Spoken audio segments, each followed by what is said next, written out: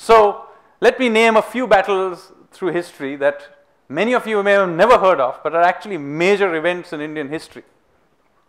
Now, you've all heard of Mahmud Ghazni and how he invaded India 17 times over 25 years.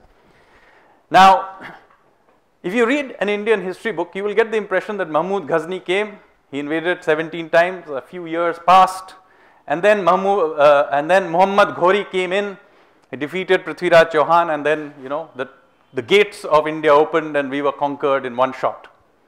In fact, nothing of that sort happened. There is a gap of 1.5 centuries between Mahmud Ghazni and Muhammad Ghori. Why is there a 150-year gap between the two?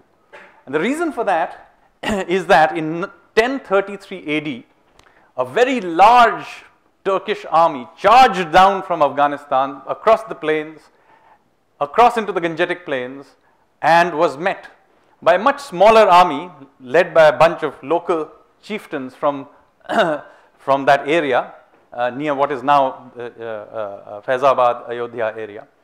And they fought a big battle. And the Indian side was led by a chieftain called Suheldev or Suheldev Passi. And in that battle, the Turks were completely destroyed. They were destroyed and decimated to such an extent that they did not dare come back in for another 150 years. This army was led by Mahmud Ghazni's nephew, who was killed in that battle. There's still a mazar to him in Bahraich. There's the Battle of Bahraich in 1033 AD.